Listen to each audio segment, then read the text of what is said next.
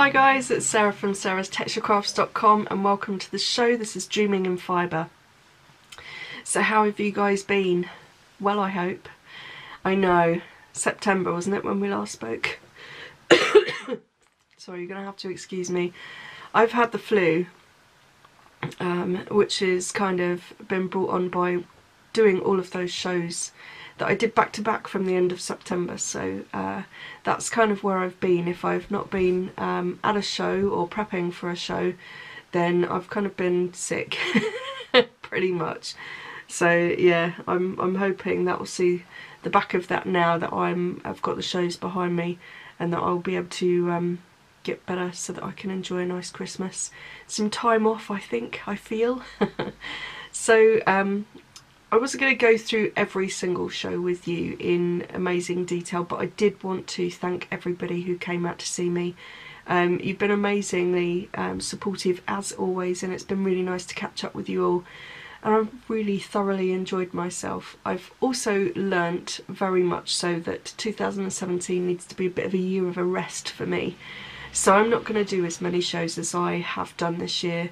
I think all in all, I think I did about 13 shows, which doesn't sound like a lot, but when you're having to add in sort of extra workload time in terms of preparation, and then you've got sorry, excuse me, the actual time it takes to do the shows, which is often weekends, and then sort of come down from that and prep for the next one, and prepping for the website and all the rest of it, it's definitely been a challenging year. So the promise to myself is I'm going to do a few less next year, so definitely won't be 13, probably looking well under 10, probably around 6 or 7 I might do next year. I don't know, we shall see yet. But anyway, thank you as ever for supporting me in 2016 for those shows, because it was really brilliant to see all of you. So what have I been up to? Well, I just thought I would give a really quick mention to some of the people who put a smile on my face during the shows by doing swaps and things with me, and sort of do a little bit of an enabling section for you before I get into too much what I've been doing for the shop, because I've got quite a bit to tell you and a few new bits to show you. So I'm going to start off with some of the bits I picked up. So I want to say thank you to Joe of Piccalilli, who made these cute little bunting pieces, and you can find Piccalilli on Etsy. I also want to say thank you to Perrin Yarns, who's also known as Six Games on Etsy, because I did a swap for a nice, I think this is merino, yeah, this is Super Merino Chunky, and it's just a really nice sunsetty colour that I can't wait to get my hands into. I also want to say thank you to Siobhan Crafts on Etsy.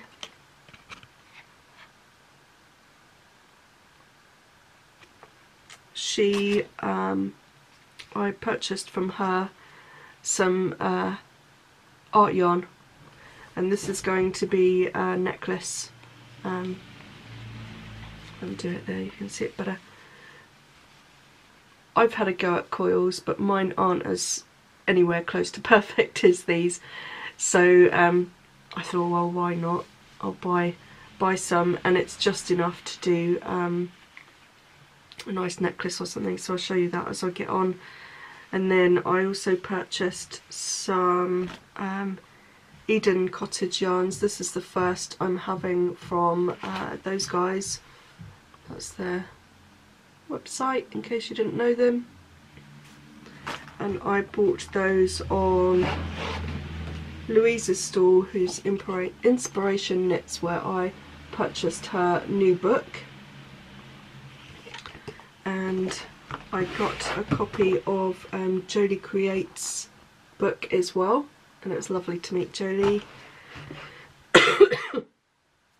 And then Cece's book as well. which I can't wait to get started on. So as I work on each of those, I will I'll go through those and show you. It was really nice catching up with all of the stall holders that I know from shows to shows, and meeting some new ones as well. That's what I kind of like about getting out and about, is that it gives me a chance to sort of get out of my own little, you know, sort of tiny bubble, and see what's going on out there, and meet people. So that was really good. I felt pretty cool about getting those bits, so I can't wait to get started on those. And I'm going to start a small sort of vlog, not really a podcast, but just a little tiny video diary every so often, and it's going to be called the Yarn Sampler. Details of that will happen when I release the first one. So if you're watching on YouTube and you're subscribed to my YouTube channel, which is Sarah's Touch of Crafts, then you'll find that in your subscription updates as a natural course of things, as and when I get to put them out. But what I'm going to do every time I dive into an independent yarn, I'm going to do a little video about it, tell you about it, where to get it and so on. And I thought that was much easier than, you know, so you'll have a whole video on, say, this skein of yarn, as opposed to me sort of splicing it in with Sarah's Touch of Craft stuff and things like that. It's also part of a bit of a new project for me as well, so I hope you will follow that. And as I say, when I release the first one, I'll tell you all about it. So let's get on, shall we, and talk about the shop. I can show you what I've been working on, and tell you about some of the new things that are happening at Sarah's Touch of Crafts. Okay, so live on the website, you're going to find everything left over from the shows, also including some new bits and pieces. So I've got lots of new mini skeins as well. You remember that box I showed you last time that was empty? It's full up again, so come grab your mini skeins. Also on the site, I've got creative sort of texture bags, if you like. So as you remember, I'm giving up the fibre, so I'm selling off all of my fibre bits and popping them into cute little inspiration bags, so you can use them for spinning, felt making, blending to make your own bats, and so on and so forth, other textile arts and things. They've got lots of bits in them.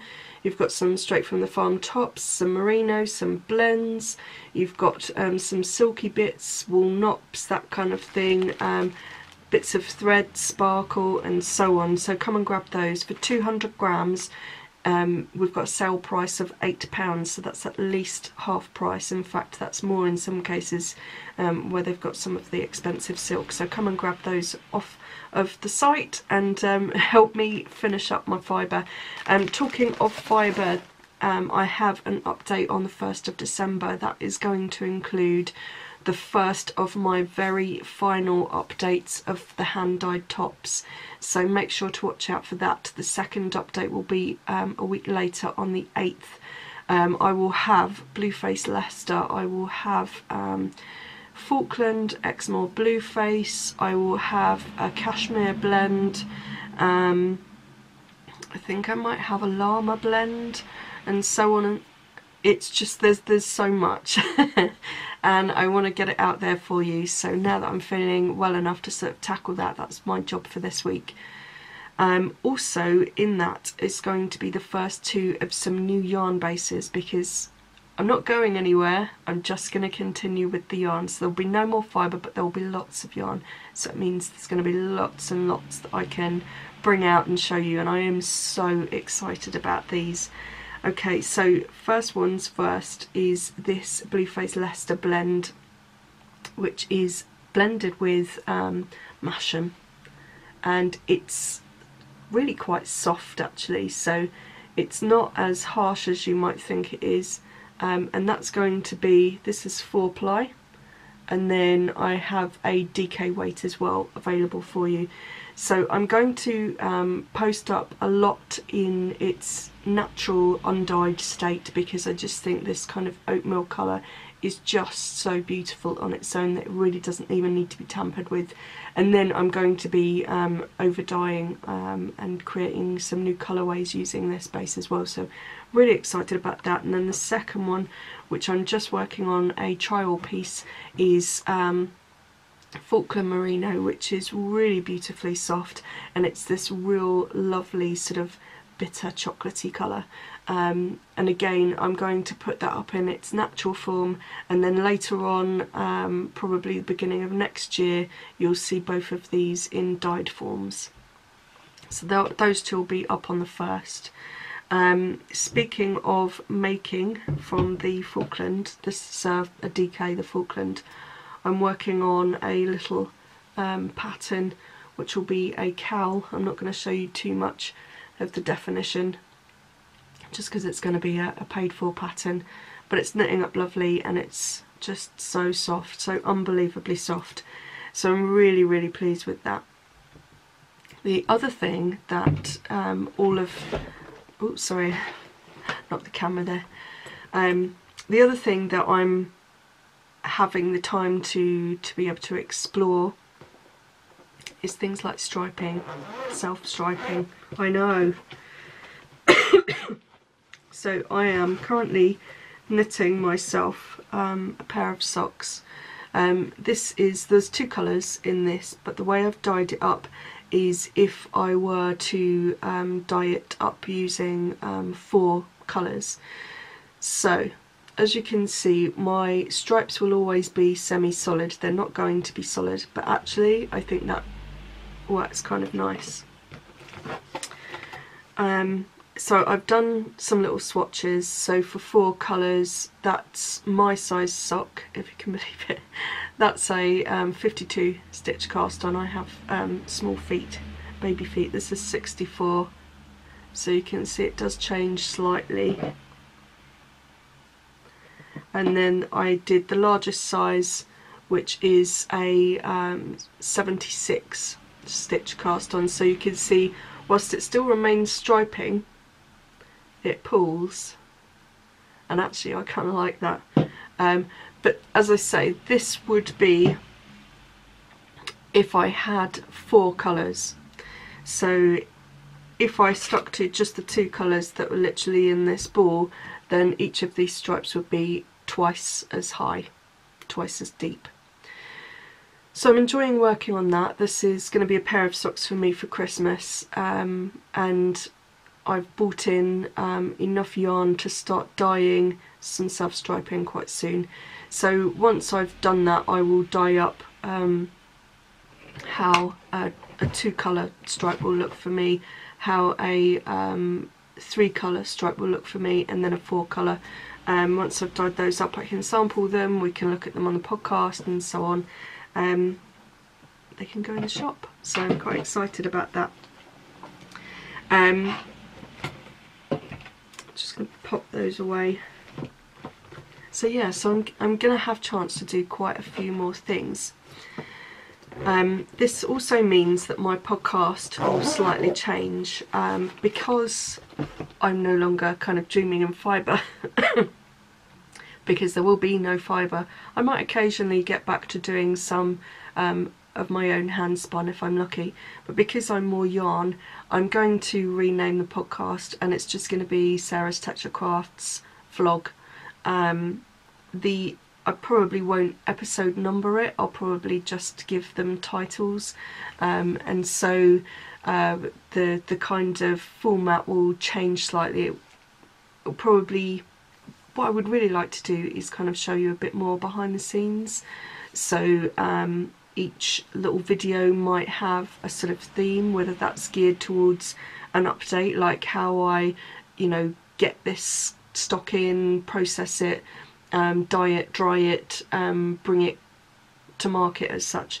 Now there won't be secret sauce recipes, I'm afraid to say, because that is how I make my living, through the dyeing, but certainly you'll have a bit more of what it's like behind the scenes for me here, and I hope that will kind of sort of set me apart from other video podcasters who sit and have a long conversation about what they're knitting on and so on. I don't get time to knit as much as I would love to, and therefore what I generally tend to knit on isn't the most complicated, and therefore probably not the most exciting thing in the world. So I kind of feel like I need to switch up the podcast a bit and give you hopefully a bit more of something exciting, something different, a bit more of a reason to watch. So if you've got any ideas, any thoughts on that, then just post them below the video on YouTube and I will get back to you. So finally, I just wanted to give you a bit of heads up of a couple of changes on the website. So if you've been to the website in the last probably 3-4 weeks, maybe a month, yeah, maybe a month, I changed my logo and changed the look of the website, and that's just to reflect moving forward without Fibre. So there will be in the coming months a few more minor changes that won't really affect you in terms of usability of the site, but will certainly, I hope, enhance your user experience. So there'll be more information on how things, different dye techniques knit up and so on. And I think it's just generally a chance, an opportunity now that I'm dropping the Fibre to sort of rebrand myself as just a yarn dyer. I don't want to say just a yarn dyer because no one's just a yarn dyer, are they? I think that's job enough. But yeah, I think it, you know, kind of sort of need to refocus on that. So you'll probably find that filtering through on things like labelling and stuff. So I'll let you know how that goes as that goes on. But I think that's pretty much it for today. I've not got a huge amount of anything else to tell you, and I really don't want to cough in your ears anymore. So thank you very much for watching, and I will catch you next time. Don't forget the podcast name will be changing, and I'll probably just put titles out there, so make sure if you're watching via my channel, or if you're just on YouTube and you've come across me, make sure you subscribe at Sarah's Texture Crafts, and then I can deliver those to you and just let you know when the next one's up. Don't forget also that if you sign up at sarahstexturecrafts.com on the newsletter, you get 10% off your next order, so make sure you check that out as well. So yes, I'm off to go cut some fibres so that I can start dyeing tomorrow. I've got a mammoth task on my hand, and I want to make sure that the update is everything you want it to be and more. So watch out for those, the 1st and the 8th of December, okay? Hopefully I will pop in, even if it's just for a couple of minutes, and catch you up and let you know that that's live. Okay, so I'll catch you soon, guys. Cheers.